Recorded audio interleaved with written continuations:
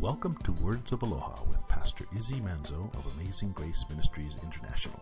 We're headquartered in Kailua-Kona on the Big Island of Hawaii. Join us now as we get into God's Word.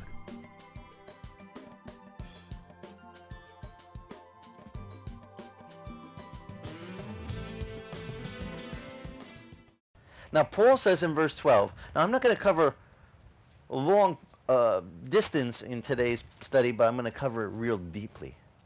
The next verse he says in verse 12, he says, our proud confidence is this. This is what Paul's confidence was in. He says that the testimony of our conscience, that is, in holiness and godly sincerity, not in fleshly wisdom, but in the grace of God, we have conducted ourselves in this world, and especially towards you.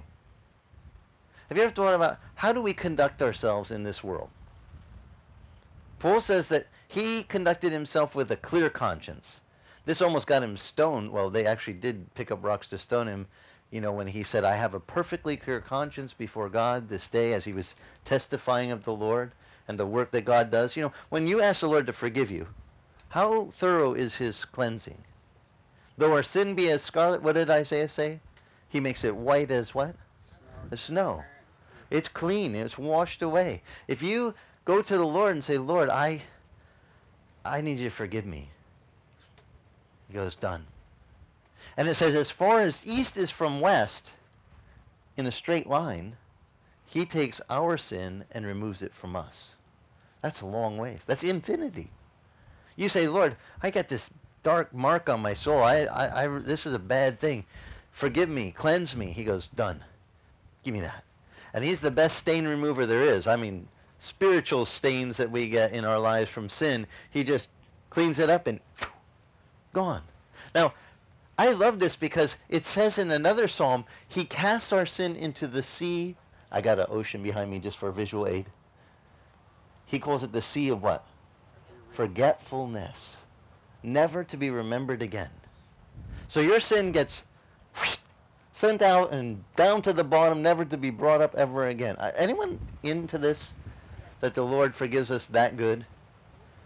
Now, it's not like my Nona and my Sicilian side of my family that they say, we forgive you, but we're not going to forget. I don't know what it is. They said maybe Italian thing. I heard a few Greeks are like that too. Getting confirmation, I have a few Greeks. Yeah, same thing. They say, we forgive you, but we're not going to forget, right? This is why is this? See, with the Lord, he says, I forgive you, and I cast it into the sea of forgetfulness. I'll never bring it up again. I like God's forgiveness way better than man's. It is so, it's like a weight is lifted off my shoulder. It's just like, oh, thank you. Such a kind God. He goes, I forgive you. And, you know, when I was a new Christian, I didn't quite understand that verse yet, so I'd be like, guilty, you know, conscience about, not like Paul with a clear conscience. I had guilty conscience about certain things I was doing wrong, and I'd be like, oh God, forgive me for doing this, and the Lord go, I forgive you. And I didn't understand because of my upbringing. I figured he still keeps it in the ledger book, even though he said he forgave me. So the next day, the guilt would come back. I'd be like, oh God, and about that thing I asked you to forgive me yesterday, please make sure you forgive me for that.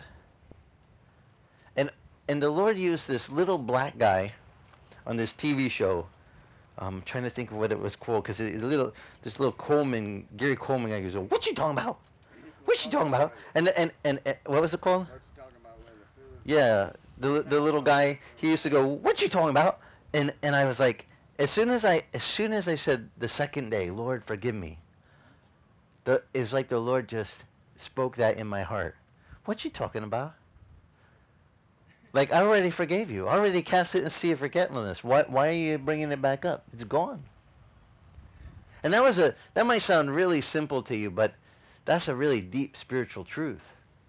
And when you ask the Lord's forgiveness, and he says, you're forgiven, I paid for that with my son's blood.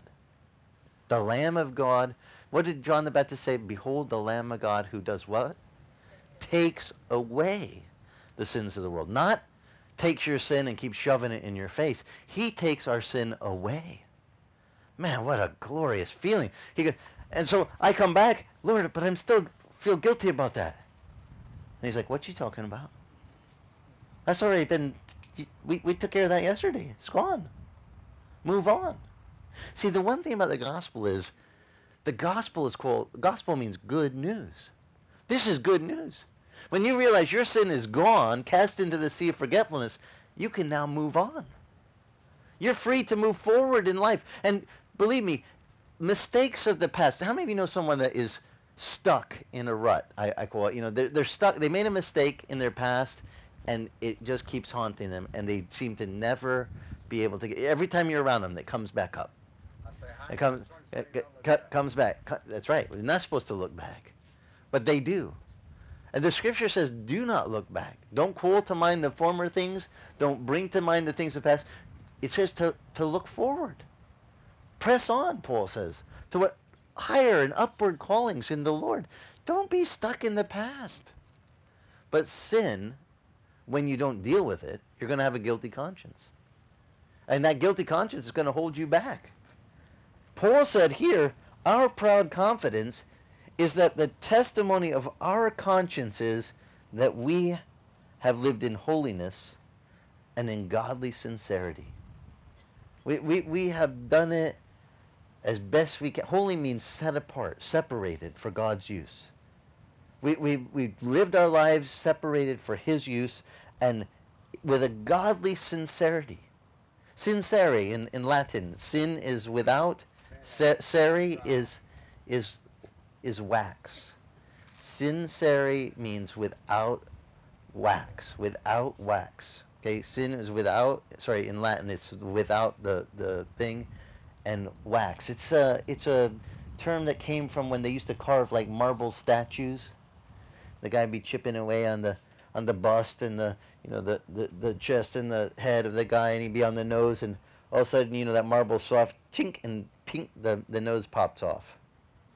Well, the craftsman put all that work in. He's like, I'm not going to lose this baby. So he takes a little wax, a little bit of the stone powder, mixes it together, gets the marble nose, smushes it back on there, and finishes the project and keeps it in the shade. And then he sells it. And the problem with that is that when it's not the genuine article, and that person buys it and takes it home, and the sun hits it, what happens to the nose?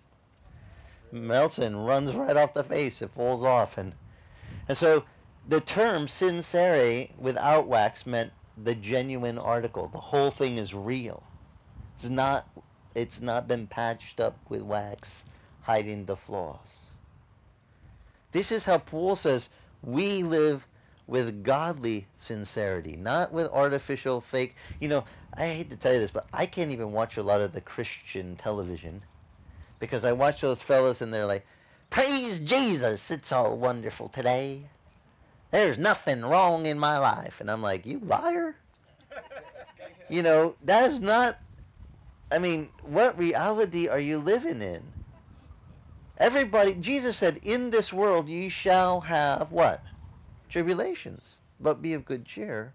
I have overcome the world. If the guy got up there and said, praise the Lord, even though I have tribulations, the Lord says He'll never leave me. He'll never forsake me. He's my rock. He will get me through these things. I can handle a guy telling me that because I can say amen to that. I know what that feels like. But when the guy goes, there's nothing wrong, man. I know everything is a bed of roses without thorns since I came to Jesus. I'm like, what Jesus are you serving? Because they pounded thorns into my Jesus. And He didn't say we wouldn't have any thorns in our lives. He just said He would be with us. And that He'd leave His Spirit with us to comfort us. And Paul says, with godly sincerity, not fakeness. There's nothing wrong with being a Christian and having a hard day. There's nothing wrong with even saying, hey, I'm having a hard time. Because when you're honest about it, maybe your friend or your coworker might say, well, hey, I'll be praying for you. And they'll join in your sorrow and in your trial through prayers, and God will help them to grow in their prayer life. At the same time, he'll deliver you. And in that so doing, you'll see a little expression of God that you never would see if you just try to do it all on your own. When we try to do everything on our own, well, God's pretty good at showing us how much our strength is finite. If you don't think so, just talk to anyone that's had to face cancer, right? We find out how finite our strength is when we have to go through that real quick. He says, but we didn't serve in our conscience with fleshly wisdom. He said, instead, we served with the grace of God. And we conducted ourselves in this world, especially toward you, with this grace. Man, it's so nice when Christians walk with grace. You know, our church is amazing grace. But I don't really want us just to have it as the name on the front. I want people who come here to go, those people are filled with grace. You know, there's... Now, what is grace? By definition, the Bible says grace is a free gift, unmerited favor. It's a gift given that we didn't earn, God paid for. It actually wasn't free, as in cheap, inexpensive. It's very expensive. Our salvation cost God a lot. Cost him the very life of his only begotten Son. That's a heavy price to pay, especially for a bunch of sinners. I mean, think about it. The Bible says, for a good man, one might dare die. But for an evil man? I mean, I don't know about you, but I'd be like, let him perish. You know, he's evil. And God goes, no, let my Son take that evil man's sin on him. He'll pay. He will be the lamb whose blood will be spilt, that perfect lamb, that offering to God, that will pay for even the evil man's sin. That blows my mind. What a loving God. I mean, he loves all the sinners. He didn't say, I love you when you get it together. By the way, if anyone ever says that to you, I'm going to come to church once I get it together, tell them I'll never see you then. I mean, realistically, you're never going to see someone else. If you're going to wait until they get it together to come to church, I'm never going to see them. Sorry, it doesn't work that way. The church is, and we should make sure people know this, the church is a spiritual hospital. You don't have people wait till they get well to go to a hospital, do you? I need you to know this. This is a reality that is wrong in the minds of some people. And the devil perpetuates this thing. He tells people, you're not good enough to go to that church. Well, it'd be like saying to someone who's sick, you're not well enough to go to the hospital. Duh, I'm sick. I need to go to the hospital. If you're spiritually sick, you need to get to church. It's a spiritual hospital for your soul. That's what it's there for. And that we have other sick souls around us should not surprise us. I mean, Mitch and I, we never get freaked out when we see the rest of you sinners. We just go, hey, welcome to the club. Okay, this is it. We know that this is not the museum of the righteous. This is the gathering where the sick come to the great physician. It's a spiritual hospital that we get to come to Jesus, who is the great physician of our soul. And he's there to help us. You know, and I feel like the candy striper or whatever in the hospital. All I do is point you to the doctor, get you to Jesus. He's the one who fixes people up. Some people think the pastors fix up people. We don't do that. We point you to the guy who got the power to fix you. Jesus. It's not us. We don't have the... Any power I have is from him. And all the power he gives me is just to point you to him to get you where you need to go. That's who you need to see. You need your appointment with the great physician. My job is just to get people pointed to him. Now, if people understood that, I think people would feel a lot more comfortable going to churches, because they'd be like, man, I need help right now. I'm not doing well. I'm struggling. I'm spiritually, like, hurting. I'm spiritually sick. Or I'm, you know, I'm spiritually, I've been blown up in this. I mean, there's some people, they're like a mess. And so I hate it when I see churches going, you know, you need to clean up before you come in here. Did Jesus ever do that to anybody? They tell him, hey, you're not dressed right. Or you don't have a tie on. Or you don't have... I mean, I've actually...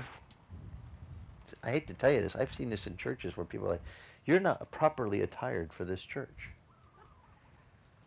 I didn't know Jesus cared about the outside. He seems like he always talks about the heart.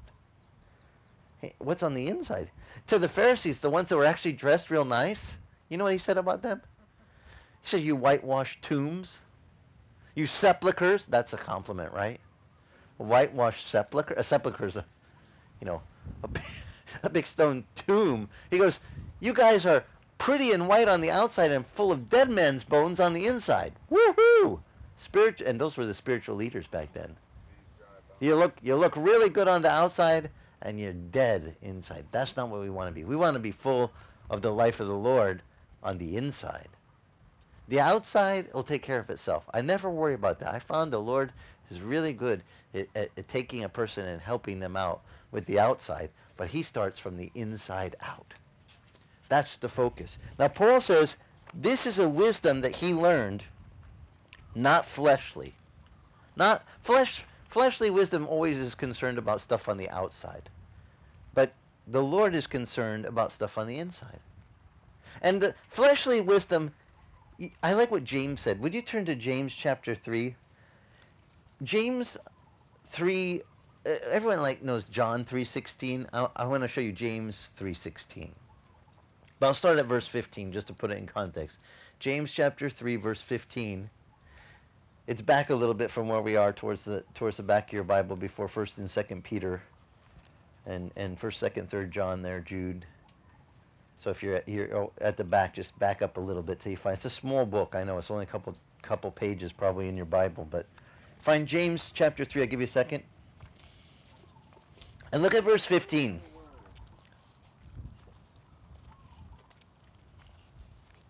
He says this,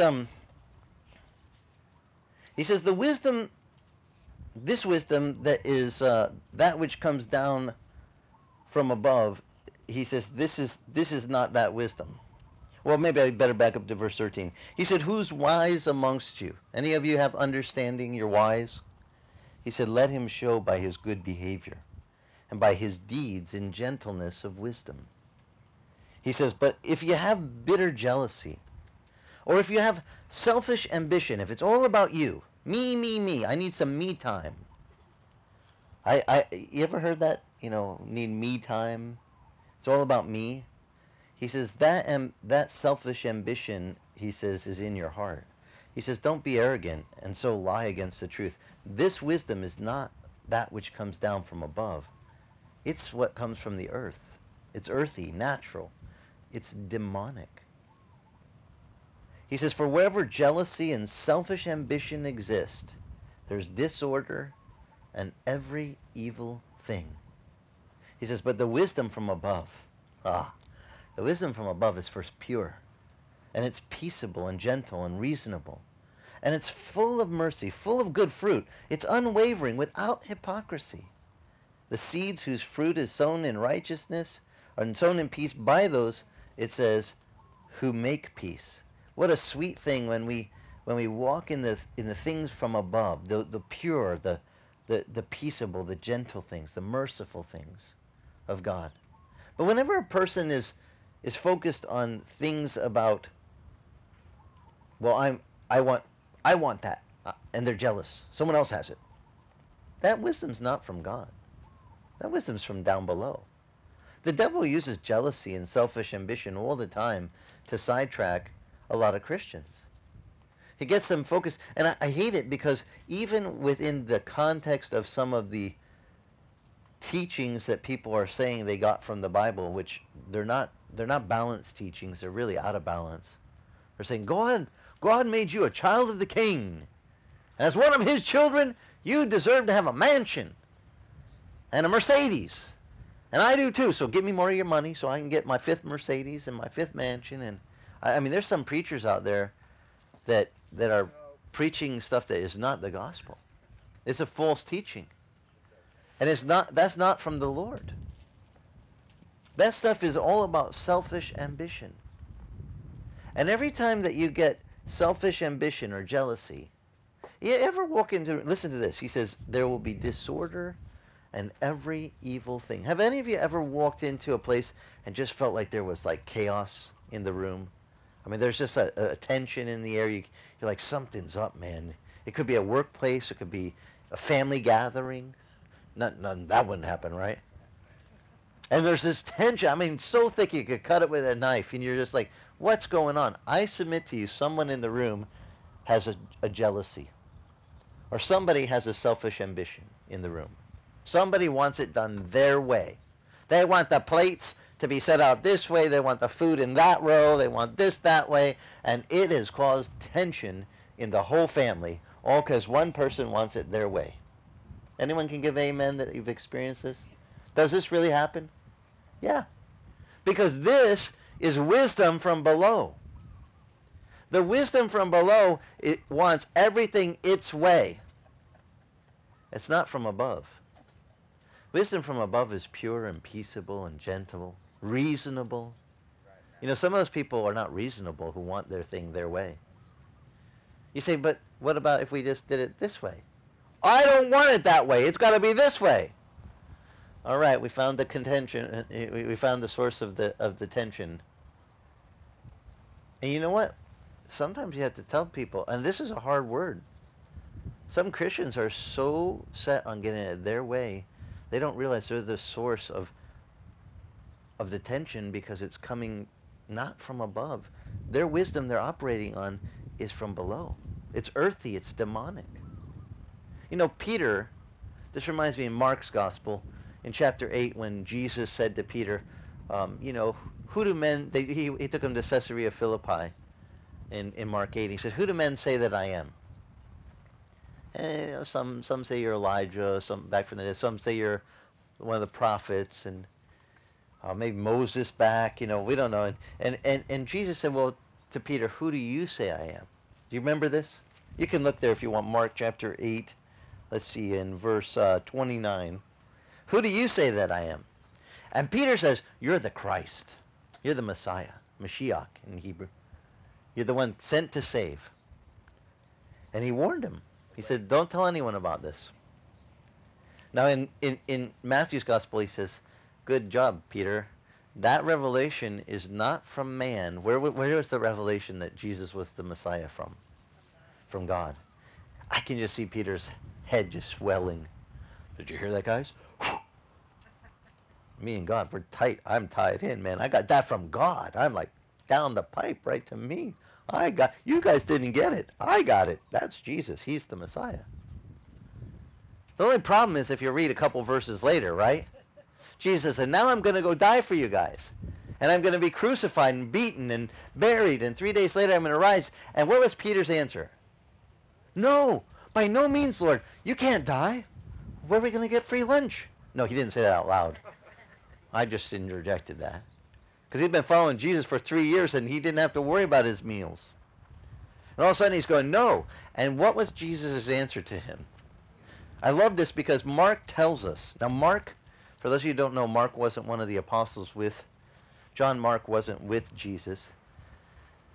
John Mark was the young man that he got to hang out with Peter. So I wonder where he learned this. Because he writes, and Jesus, after Peter took him aside and began to rebuke Jesus, saying, no, Lord. Verse 33 says, Jesus turned around, seeing his disciples, and he rebuked Peter. And he said to Peter, what? Get thee behind me, Satan, for you are not setting your mind on God's interests, but on man's. Now Peter, who just had a revelation from heaven that Jesus was the Messiah, shows me how fickle men are. I feel like I'm glad Peter was in the book here. Because you ever had one day where you're having a really good spiritual moment and you're followed by some jerk who cuts you off in traffic and you think, I want to park my car on your chest. You idiot. And you're like, ugh! And from one moment you're so spiritual to the next one you are praising God with the radio cranked and praise songs playing, and next thing you know you're thinking death threats. What happened? Just a little shift of interest. You went from the interest on the things of God to the interest on the things of man. Peter did it, and Jesus called him on it. He said, get behind me, Satan. This is literally what happened. And see, if I tell Christians, when they're sitting there being so dogmatic. It has to have you go to have what we call an agape feast, a love feast, where you share up. Some churches call it potluck. I don't like that term. It's kind of scary, potluck. But you come and you bring food to share with one another, and you set it out. And then there's those aunties who are like, it all has to go this way and that way and this way, and everyone's all tensed out. And the whole idea is to come together for joy, to share the love and see. I grew up at a time when you share food, that's like sharing love. When you introduce tension with the love, I found it really interesting. I was watching the news, and they said, new study finds that giving of thanks before partaking of food has great physical benefits. Duh. This is on CNN, okay? They're like, this is poof, mind blowing. We found out if you give thanks before you eat your food, it does something. Additional benefits happen to your body. Your blood pressure reduces, your digestion improves, and they give all these, physiological things that happen for giving of thanks. I'm like, yeah. But what about you have the person that stresses everyone out before the meal? Don't eat that olive!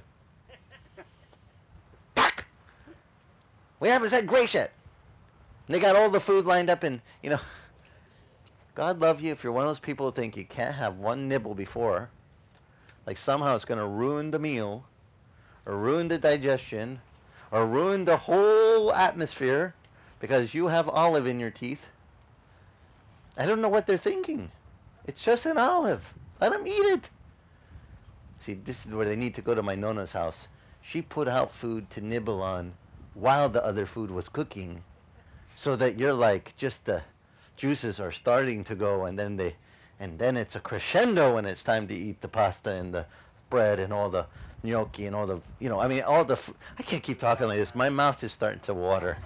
It's before lunch now. We got to finish now because I got to go eat. I just thought of all these wonderful things. See, if you got just one person not walking in godly wisdom, just one is all it takes. It's amazing how much tension can be introduced to a group of people where one person starts fleshing out.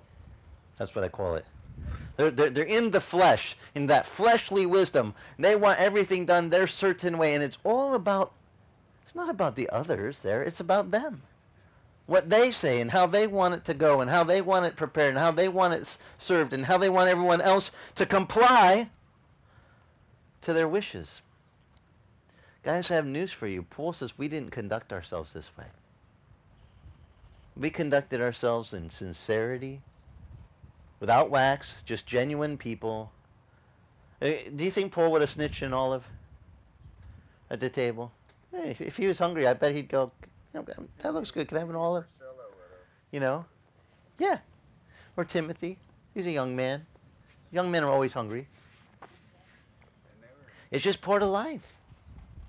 We have to be, are we willing to live with godly sincerity, in holiness, with a good conscience before people, so people see us and they see, man, the guy's not perfect, but he really tries to maintain a good conscience.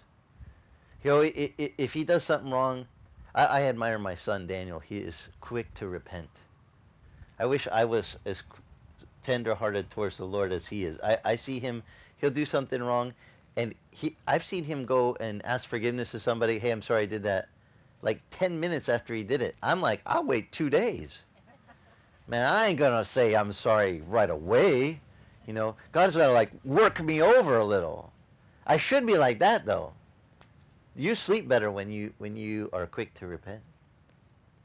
Guys, we should just live genuine, holy before the Lord, like real people, and say, hey, this is it. And let God's Spirit work through us so that the things from above are what is present in our lives and in our midst.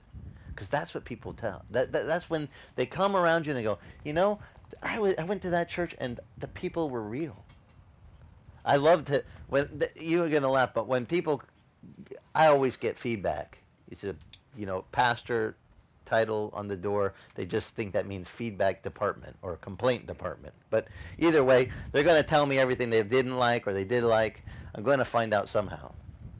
One of the sweetest things is when I get the little thing off the bottom of your bulletin, the little thing that says prayer requests and Bible questions, and someone writes, please pray for our fellowship to have love, genuine love like this church. Now, you don't know how much my heart just leaps. I'm like, I mean, it's sad I do pray for the fellowship wherever they're attending, but that they can come here to a little church on a beach in Hawaii and feel the love of God present in this group. You look around, how many of us do you think would hang out with each other if it wasn't for the Lord? I mean, maybe a couple of us, we might run into each other at a soccer game or something. I don't know. I mean, but really, we have like a love in this midst of this group that is from above. And when people come and they see that, they're drawn to the Lord because of that. That's a sweet thing. As a pastor, you just go, yeah, all right. But the only way we can continue that streak is we have to be like Paul, genuine. No wax, no fakey. Just be who you are. You're having a rough day? Okay. Maybe the brother next to you is going to be the one that's going to be praying for you this week and joining you in prayer. Or maybe you're going to be the one that's going to help someone else because maybe they're struggling and you are going, how can I help them? Well, you got the answer today. You can join them in prayer through their trial. Just say, I'm here for you. I'm praying for you. And like our brother said, in a foxhole, doesn't matter. I don't care if they say they're an atheist. When they're going through it, you can tell them, I'm praying for you. And you know what? It's amazing that I really testify. The atheists have told me, thank you. I don't believe in God, but thank you. Pray anyway. You seem to. And it's weird. They're like thankful that someone is praying for them. Now, you think that one through. How much of an atheist can they really be? Inwardly, our conscience knows there's a God. You can argue it all you want, but God put it in you. And he put that knowledge of him deep within each man. Sometimes it just needs a little watering. It's like a seed, you know. It's buried in the garden, but you need a little water, little sunshine, and then the thing sprouts. And that's all I get the privilege of doing. It's just watering seeds, planting seeds, and letting God cause the growth in people's life. It's a sweet job. Sweet job. Do I get a lot of rest? No. Who cares? I'll rest when I'm dead. I joke about that. I'll rest when I'm in heaven. I won't really be dead. I'll be upstairs, present with the Lord. Absent from the body, present with the Lord. I look forward to that. I shared that with Dottie this last week, just to remind her. Told her, your husband's already ahead of Bill. He's already there. This week was her, let me think, 50, what was it?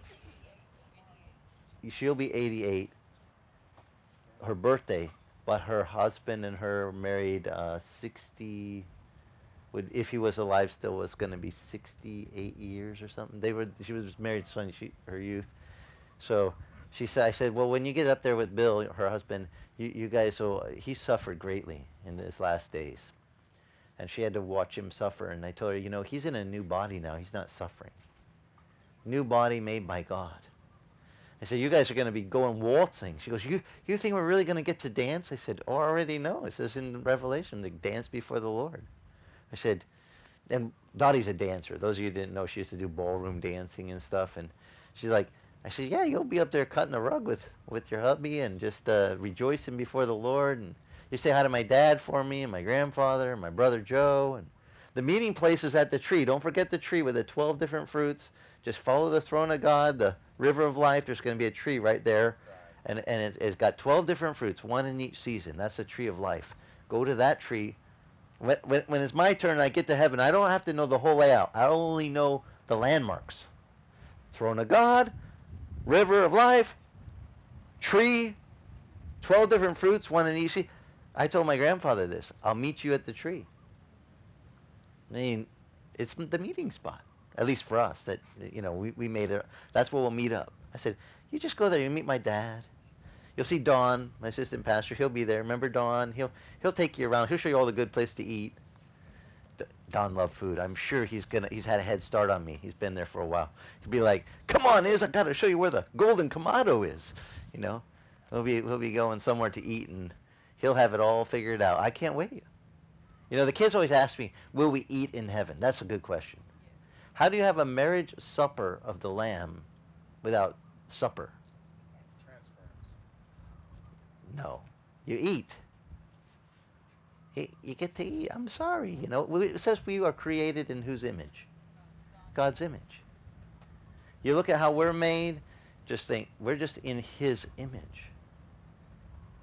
Now, I can't wait, guys. I mean, there's going to be some, for those of us like, I have trouble with dairy down here.